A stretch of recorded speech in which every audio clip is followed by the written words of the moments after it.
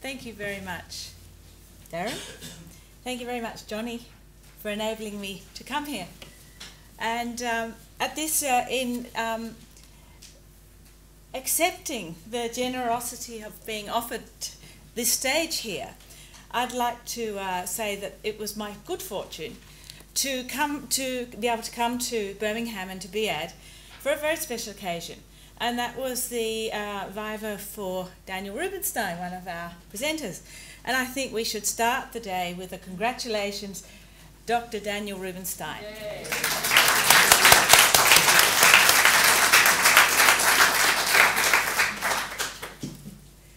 Daniel gave a wonderful and spirited account yesterday, and I wish you had all been there. So I'm just starting with a photo. And I've called my paper The Athleticism of Imaging, Figuring a Materialist Performativity. And like Daniel, my work is about art beyond representation, and I'm arguing, I guess, photography beyond representation. Now, this particular image was always so important to me in pointing that out, because that little red dot, what does it do to you? You go, ouch! Just that little red dot that sits there, that actually undoes representation, because all you feel is the sizzle on your tongue. And this is an image that I've taken with me for a long time. So that's kind of that's just a taste of where I want to go. So I want to proceed. I've got to remember this. This paper will be staged in 3 movements. Firstly, I will chart an encounter with the artist Benjamin Wood's action improvisations and his photo drawings to argue that images are bodies in fields of force. Secondly, I will return to the Bauhaus of the early 20th century to consider how Johann Itten's teachings in his basic course on design and form allows us to understand how we may live an image, which may be seem a strange place to go, but for me it's a very important place. Finally, I would address and reposition Stanley Cavell's concept of automatism and posit photography as a material discursive automat that is not a representational assemblage, but one that can undo representation and create something imaginable, yet precisely true to life.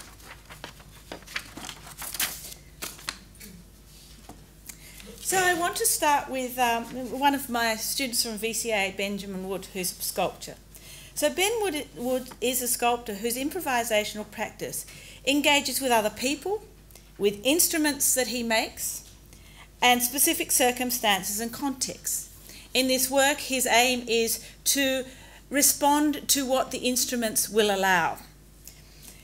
Through what he calls tactful participation, his aim is to actualize new possibilities for specific physical arrangements, concepts, and entanglements of bodies, instruments, and the world. Wood sees his improvisations as ways of becoming aware of the dynamic interplay between humans and non-human actors. Of this approach, Wood comments that working with action as the redistribution of relations provides a platform for a process of opening or a physicality of openness. I work to make visible an agential reality where action is that which forms relations that matter. That's a quote from him. In developing his action improvisation, Woods began to work with a camera to document his actions. So initially he was doing actions, and then to document he enlisted as his co-actor a photograph. In responding to these documents, he soon came to recognise that the documentation images produced from these improvisations were not representational images for indexing of action in a linear sequence, but were actions in themselves. These documents became instruments in the making of photo drawings. Ben describes the process of picturing in the following way. He says, I remain seated in a chair, usually at night time, my fingers cutting with a computer touchpad. it can be seen that even in my relative calmness and rest, I am always being repositioned as a body in fields of force. Even though this process becomes akin to the pendulum in that it constitutes mark-making, its marks become strange to past actions. As a result, my picture-making, like instrument-making, also aims to advance and propose the non-determinacy of action and the dispersive sensorial combination of materials and bodies that it involves, revealing forces that make and remake planes of composition.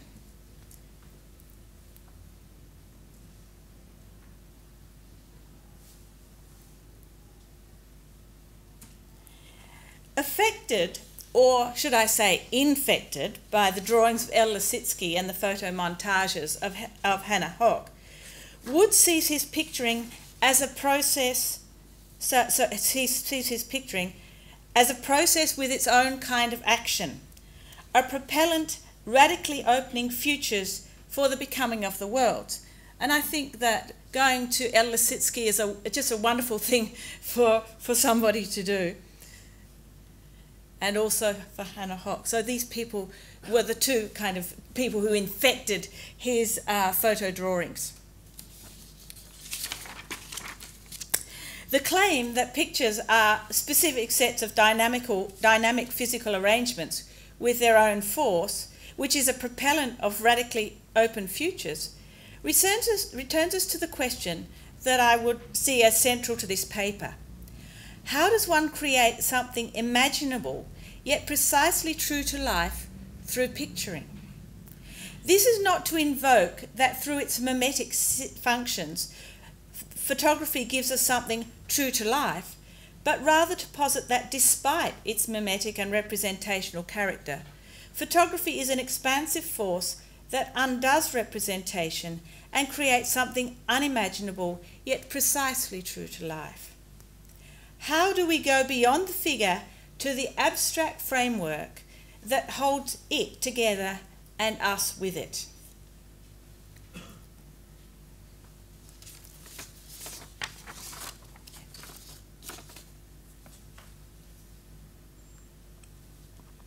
In What is Philosophy, Deleuze and Guattari that art's role is to confront chaos, throw a net over it, and create a plane of composition. This is a powerful image, one that may resonate with our own struggles to make images. However, Deleuze and Guattari's conception of an aesthetic plane of composition should not be confused with technical composition, the relation between content and form. Rather, it is figured as the productive synthesis of forces constructed as a block of sensation. In creating this block of sensation, they tell us, and this is my favourite quote from, I think, of all time, the plane of material ascends irresistibly and invades the plane of composition, of the sensations themselves, to the point of being part of them or being indiscernible for them. That's just a lovely quote. Here, the underlying forces in the material create something intensely present, which will allow new worlds to germinate. When this happens, we may live the image. The event of picturing, as Wood has told us, involves the entanglement of bodies, instruments, and the world. I wish to return to the question of instruments and to the instrument of the instrument of the camera shortly. But firstly, I wish to address the entanglement of bodies and the world in order to go beyond the figure to the abstract framework and give an account as to how this may hold it together and us with it.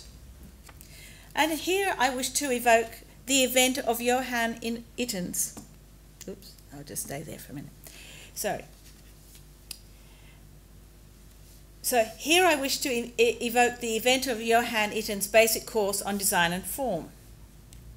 The basic course was, for a short time between 1919 and 1923, the foundation course of all Bauhaus students, modelling his teaching program on that of his teacher Adolf Hölzel. he developed a program of instruction that was dedicated to exploring the means of design. And a lot of you in here probably have done something akin to Itten's design and form. So he developed, his program of instruction was dedicated to exploring the means of design through the study of pictorial composition and the fundamentals of colour.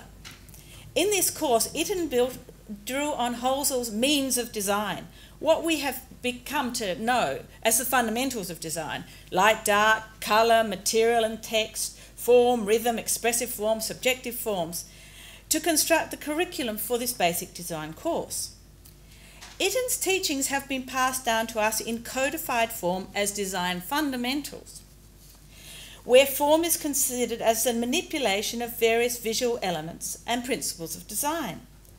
Here, I think, what's happened in that kind of history is that the principles, when you start to evoke principles, you start to talk almost about the kind of notions of universals. And so in that sense, as they've come down through to us, they've come to assume the status of universals, principles to be applied and manipulated by artists.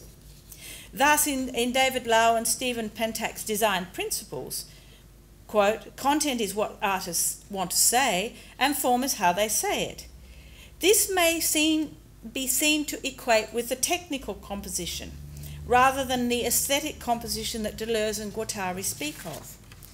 We have no sense of the entanglement in this between the material condition of the artwork and the sensations as we come about, because they're sort of almost like Platonic ideal forms rather than actually embodied and connected.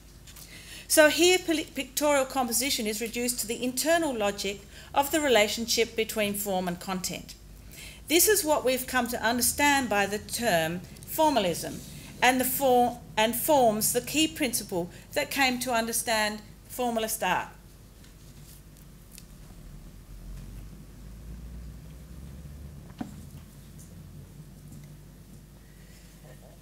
The rise of formalist art is for us, certainly for me, is inseparable from the emergence of Clement Greenberg as both a writer and critic.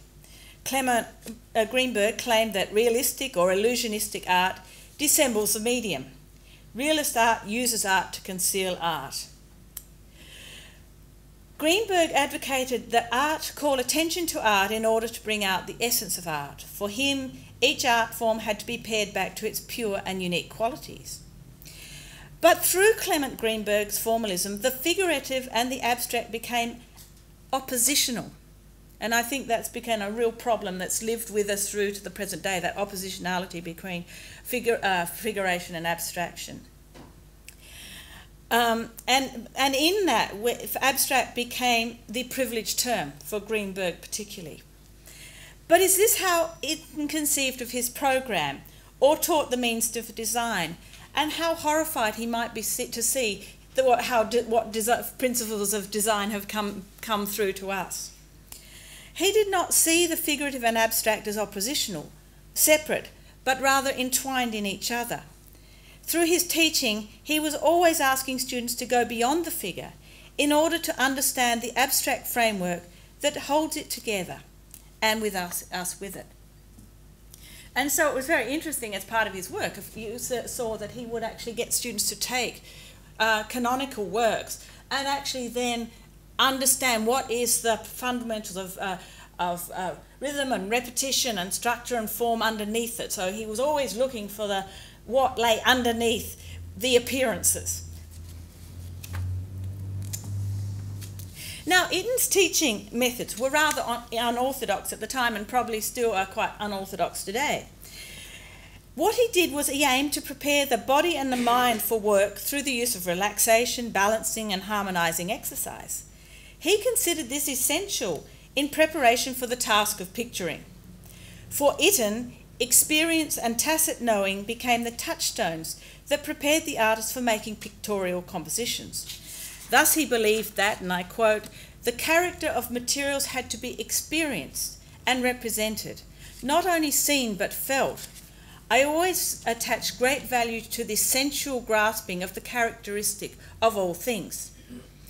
Through building the world through building the world into body so that it became tacit, Itten's teaching made a direct connection between the world's textures and rhythms, body rhythms, and its manifestation in and through the work. He saw the preparation of the mind and body as a critical phase in the process of creative work. So in the morning everybody got out and they did all of these kind of exercises to kind of prepare the body for the making of the work.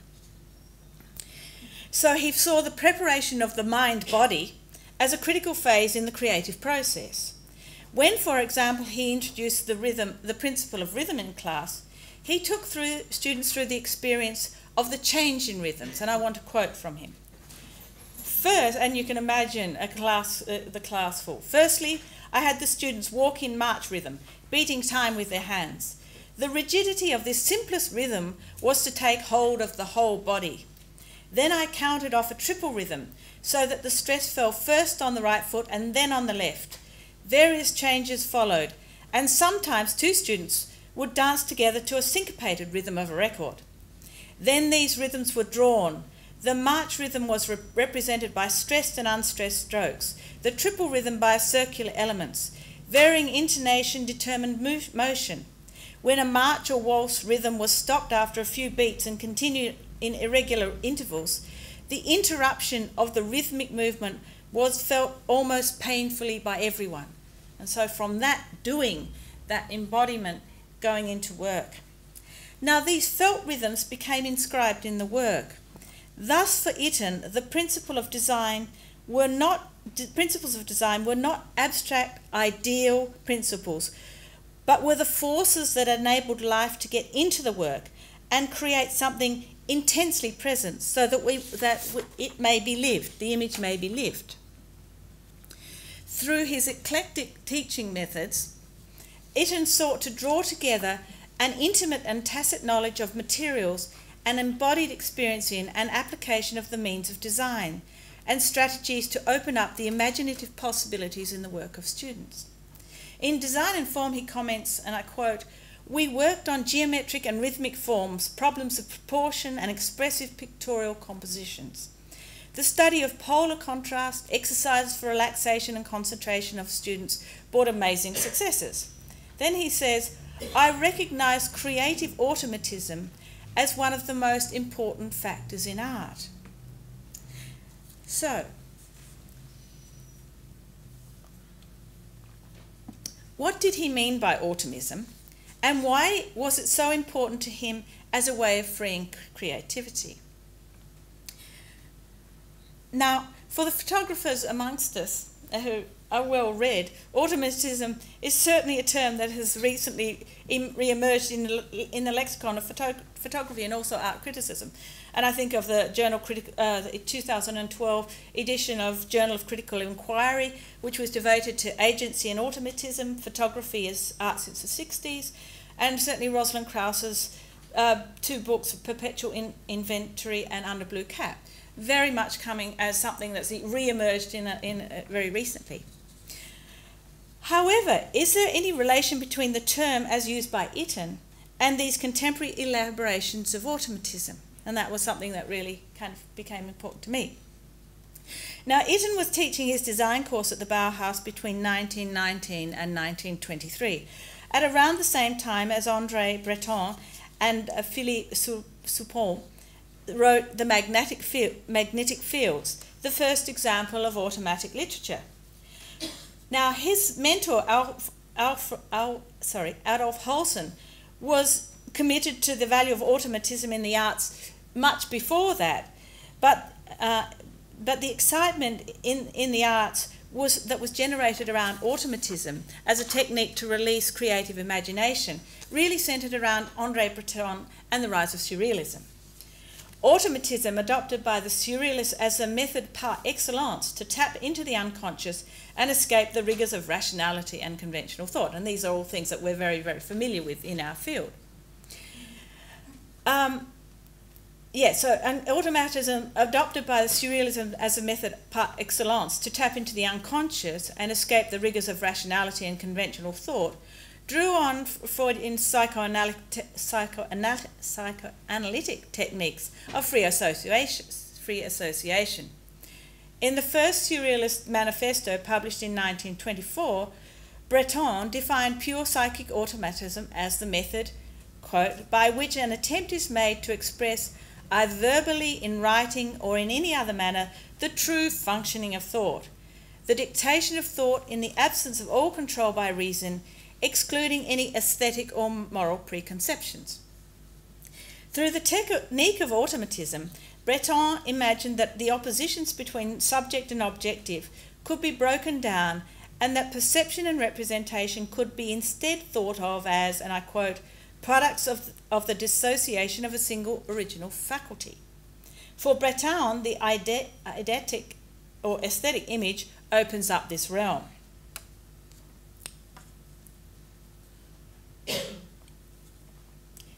The notion of psychic automatism that is central to the thinking and practices of Surrealism seemed to operate in a different order to the concept of automatism that has become associated with photography, particularly through the work of philosopher and film theorist Stanley Cavell.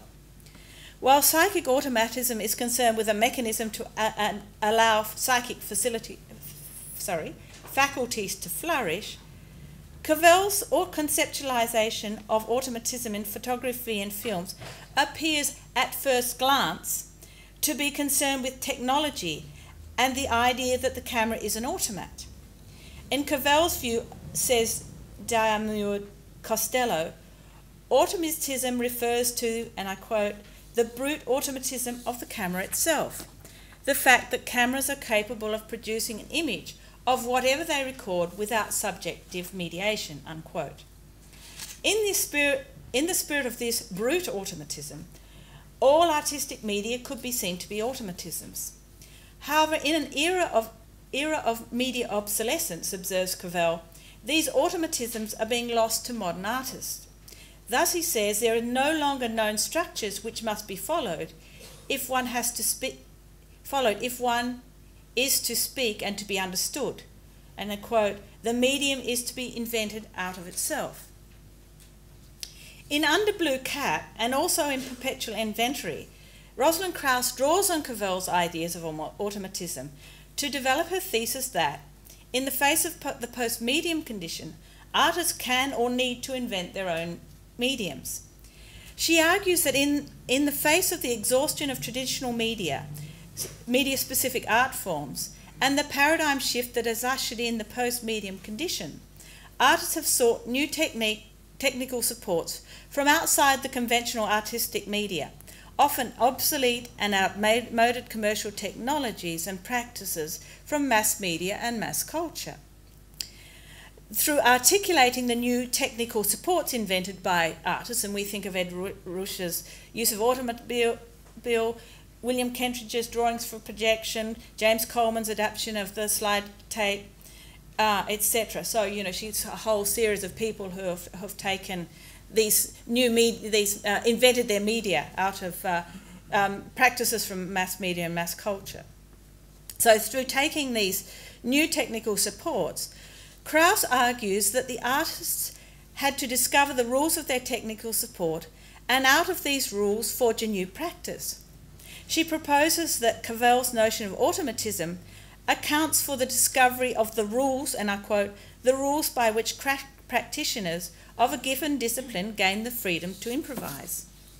For Krauss, linking the notion of automatism to technical support frees artistic practice from the strictures of medium specificity and allows practice to be understood in terms of Cavell's automatism.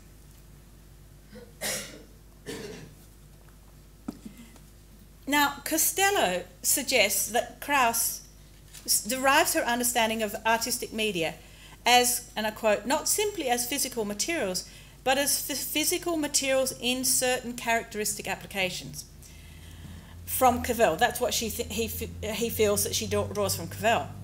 However, he takes issue with Krauss's interpretation of Cavell's automatism, arguing it is of a different order to Cavell's.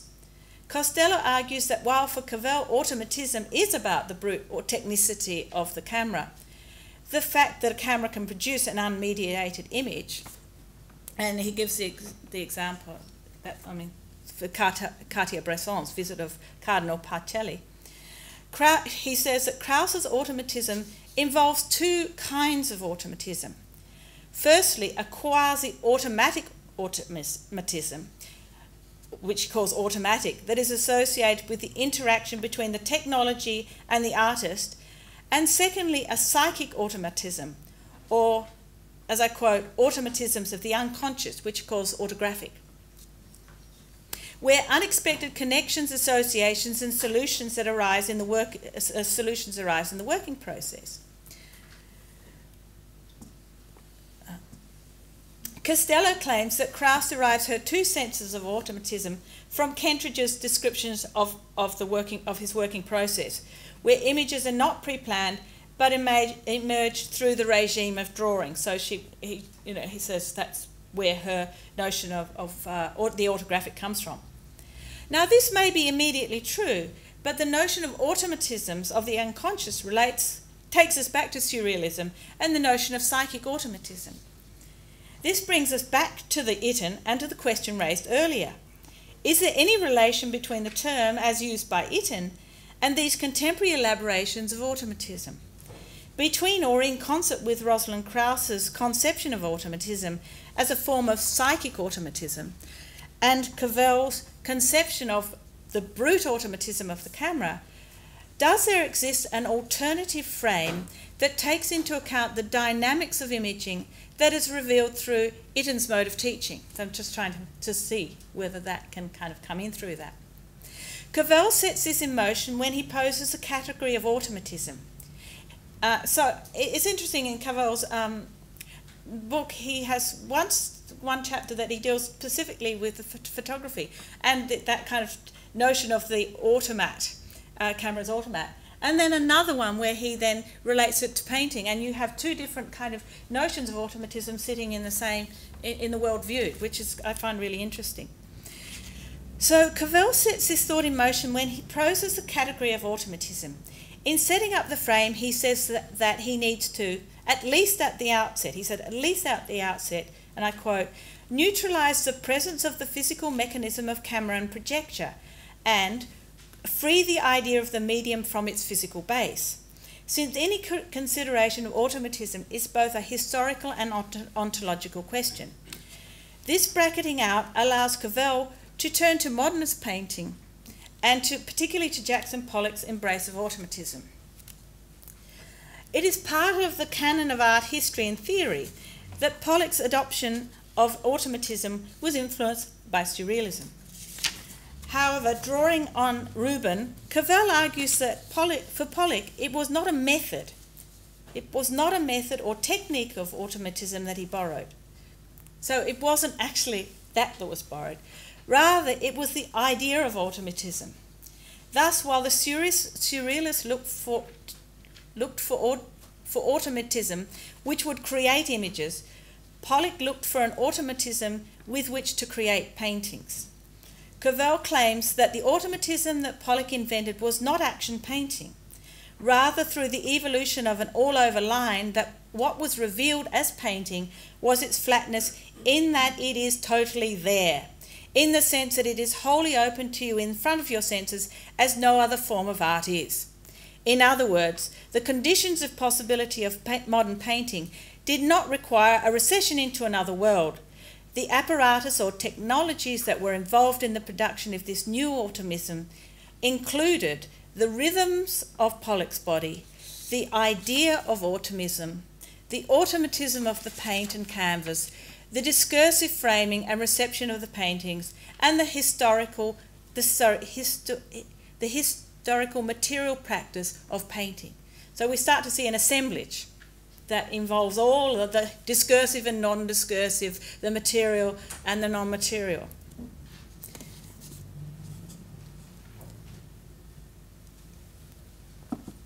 If the automatisms of painting arise in the interplay between the material and the discursive, what are the automatisms of photography? Earlier I cited Costello, who argued that for Cavell it was the brute automatism of the camera itself. In the world viewed, Cavell claims, and I quote, "A painting is a world, a photograph is of the world." Now, before I proceed further, let me situate myself. I come to this lecture with a painter's sensibility, and this painter's unconscious may account for my hunch that through photography we may actually become part of the teeming life of the work and not merely outside looking at the world. And I think that's important for me. Is it the photographer's fate to be of the world and never be the world? Ben Woods has certainly aimed at making his photo drawings of the world presences that enact invisible forces.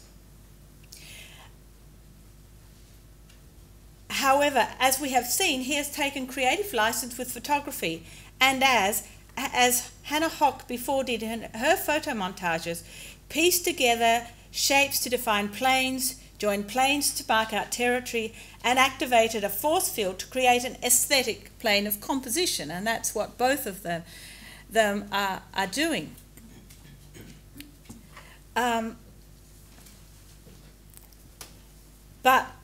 What I would say is that this is the work that the digital has really allowed photography, this whole idea of the piecing together.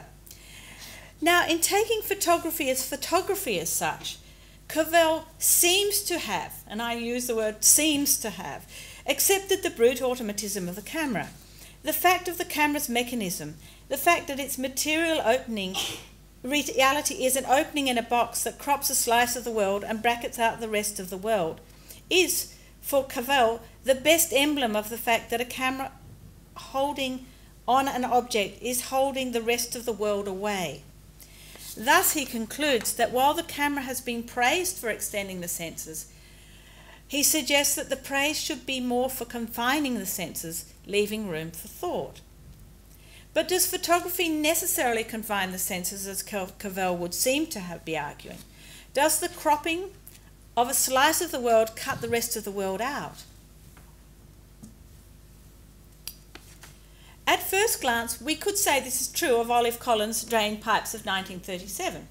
Here the cropping does point to the world outside the frame, the pipes all lined up in a row, and the world beyond them tantalises for its absence. However, if we take our instructions from Itten, and I'm asking us to take our instructions from Itten, and go beyond the figure to the abstract framework that holds it together, we experience a sensation of pressure as shapes push and shove, rhythms march, and accents whip us around the picture. It used to be said, most certainly by my teachers, that the dynamism keeps us in the picture frame. But here I would suggest that the dynamism of this photograph, the way that it's framed and composed, the dynamism actually builds us into the picture. And so I'm starting to say that that kind of creative, the way that a photographer actually builds and works with the camera, it actually builds us into us, rather than, as Cavell's saying, keeps us looking at the world. The dynamism builds us into the picture. Olive Cotton's Teacup Ballet does precisely that, as we are caught up in the waltz, and through the rhythms and repetitions and the force of vectors, we are deftly moved in and around the space. So that whole idea of those invisible forces and functions, which we have come to see as design principles, they are actually what builds us into the picture in it. So here I'm reminded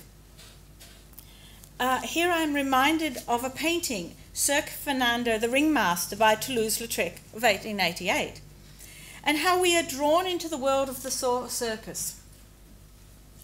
Okay, so how we are actually drawn into the world of the circus. We come up through the ringmaster, and through the line of his whip we are led up the horse's rump, and we become swept and catapulted around the circus ring at fast speed. I mean, this is a really fast picture. You have slow pictures and we are caught slowly. We have fast, and this is an incredibly fast picture as we are whipped up the line of his whip and led up the horse's rump and swept up and catapulted around the circus ring at fast speed, egged on by the repetitions of the black and white of the gentleman's suit and the racy red of the rows of seating. We are moving so fast one could fear being cast out of the frame and dumped altogether. if it were not for the antics of the clown, whose cocky red hat catches us and draws us back down to the ringmaster, and once again we go on. So it enacts it enacts the circus. Now, just to show you, again, just to make my point clear, I'm just going to take out the little red man. And once we see this, so we're whipped up, we're whipped around, and we are whipped out of the space. We are. And so what I'm saying, we never just view with our eyes, we're always viewing with our bodies. And that's the position that I come from. So, what I'm arguing that in terms of what I'm arguing in terms of both Olive Cotton's photographs and also here of Toulouse-Lautrec, that they are not representations, but complexes of forces and vectors under representation. It's the complex forces and vectors under representation that produce the dynamism of the aesthetic image. And whilst we're just seeing a representation, we actually deny ourselves the possibility of being caught up and swept away. Now let us return to photography.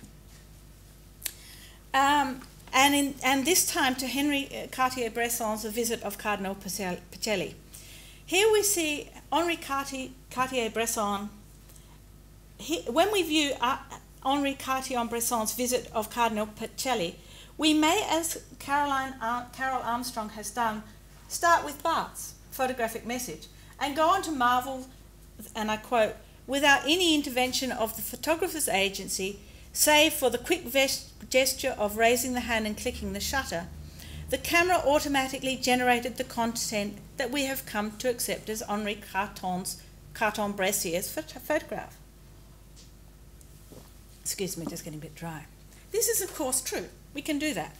But in addition to this, when confronted with a photograph, we are brought close up through the generosity of the camera's viewpoint. What we experience is a tight spiralling inward through the repetition of heads that creates an intensity at the point of what Armstrong calls the scene of the kiss of Judas. So yes, we can see it in terms of the message, but if we start just to see it as rhythms and repetitions and shape, we are actually spiraling and it comes to that particular vortex. But what is the camera's role in all of this? And I promised earlier I would bring us back to the camera. Armstrong calls her article Automatism and Agency Intertwined, and tells us that, apparently, Cartier-Bresson held the camera high over his head and had no conception of what would be in the frame. Yet in her attribution of agency to Cartier-Bresson, and that's what our history has done, that's where attribution comes, in her attribution of Cartier-Bresson, she seems to be suggesting that it is only the human who has agency in this process. The automatism of the camera is just that, the brute mechanics of the camera. The fact that cameras are able to produce an image without subjective intervention. And the question of chance. Armstrong says of this photograph, and I quote, "The photograph's resemblance to the scene of the kiss of Judas in the history of painting is merely fortuitous, a matter of pure luck.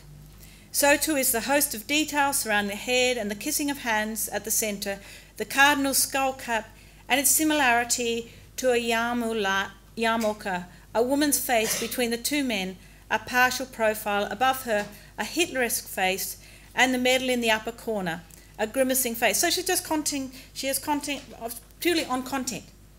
You know, and that's what much photography examines, just purely on content, what's there, using the photographic message.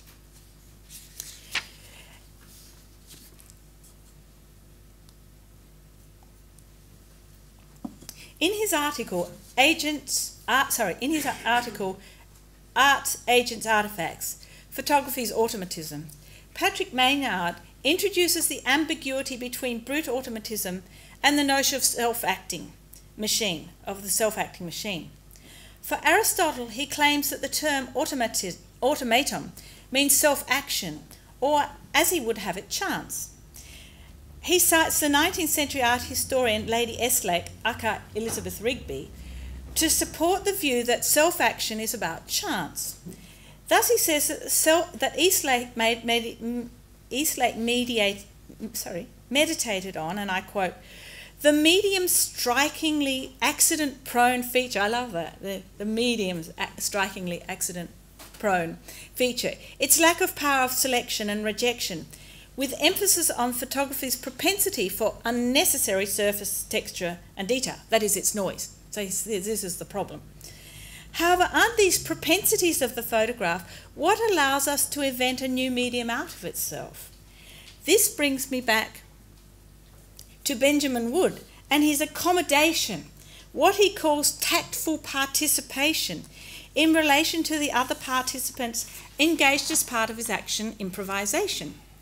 Here he sees that in practice, tact is required so that one doesn't seize hold of or manipulate or possess. One doesn't seize hold of or manipulate or possess, and that he must be tactful, not only towards other people, but other forces, other actions and other matters that are others because they enact an entanglement of difference. In the constellation or articulation through which art emerges, there is, as Donna Haraway proposes, no ontological distinction between who makes and who is made in the relation between human and machine. In fact, it may be that through the intertwining of automatism and agency, the new automatisms as self-action thinks itself a cyborg, or what Haraway calls the material semiotic actor. In the assemblage that constitutes the material semiotic actor, the actants may be human or non-human, machine or non-machine, discursive or material, symbolic or semiotic. What is critical to her position is that the material semiotic articulata becomes an apparatus of production, this notion of the articulata. Thus, the apparatus or technologies that were involved in the production of this new automatism in Jackson Pollock's drip paintings included the rhythms of Pollock's body, the idea of automatism, the automatism of the paint and the canvas, the discursive framing and the reception of the painting, and its historical material practice of painting. For Cavall, too, automatism in photography involves the complex articulation between the mechanical, the material, and the discursive. It is not just a question of brute automatism of the camera. Conclusion. As I have encountered Wood's photo drawings from his action improvisations, returned to the Bauhaus of the early 20th century to reconsider Itten's basic course on design and form, step through Cavall's explication of automatism and Krauss's adaptation of it in Under Blue Cap, I have sensed a more nuanced and complex understanding of the notion of automatism is emerging. This expanding sense of the term takes into account what Costello calls the autographic and the automatic, but in a materialist rather than in a modernist sense. For the autographic is not just the province of the human actor, and the automatic is not just the domain of the mechanical technology. Rather, through this articulation of the material and the discursive automat, we may move beyond representationalism so that an image too may be allowed to be an intense reality and that we may join it and live with it. Thank you.